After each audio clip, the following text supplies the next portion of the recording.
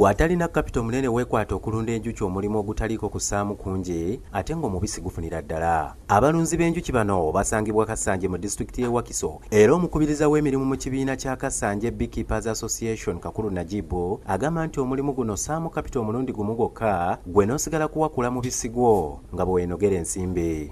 Enjuki ng'oba omaze kufuna enjuki tiziriisibwa nti ogenda kuziwa ebyokulya tizikuteeka ku pressure togenda kuzisalira omuddo. Enjuki tozijanjawa tizijanjabibwa. Ono akunnyonnyola nti enjuki teweetaaga bibangirizi binene ng'alimu emmwanyi n'obwoba n'ekifo ekitono oyola ensimbi empya n'enkadde. Abasinga balowooza nti oyina kubanga oyina mayiro land ez'okulundiramu enjuki si bwe kiri.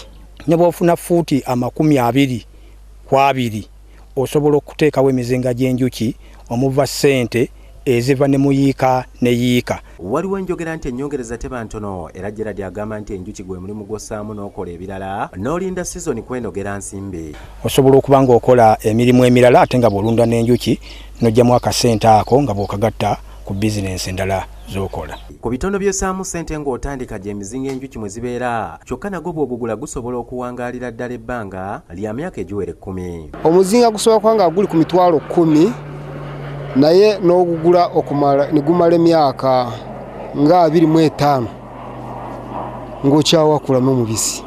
Edith Kamugisha awandikira ekibiina kino agamba nti mu ntandikwa osobola n'okwekolera emizinga egigyo n'okendeeza ku kapito bw'oba olina embaawo. Kositi y'okulunda enjuki ndowooza nti ebintu ebimu biri practical kuba osobola okutandika n'emizinga gino egyaffe egya bulijjo gye twekolera awaka. So kositi y'okulunda enjuki edipendinga ku bwongo obwo nti osobola okuyigawo ogusooka then emirala n'otandika okugyekolera. Ayongerako nti omubisi gulimu ensimbi nnyingi naye bwe kituuka ku busagwa bw'enjuki kiyite bivene mu kisukka era beekwanya okufuna akuuma akabuwakula kuba kali ku bbeeyi.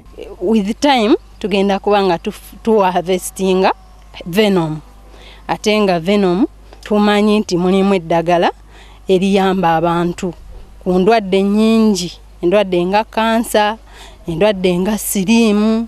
Kiro y'obusagwa emu bw'oba ng'ogifunye ekunukkiriza obukadde 10 naye ekizibu kye tukyayina tetunnafuna kuuma ako kawakula so nga ate obusagwa bw'enjuki buwakulwa kumpi buli wiiki. Bangi bawoomerwa omubisi ate nga mu ngeri endala bejjanjaba endwadde ez'enjawulo mu mibiri gyabwe. Bulina obulwadde bwe gutuwonya ate ekyokubiri ne tuba nti tufunamu ssente.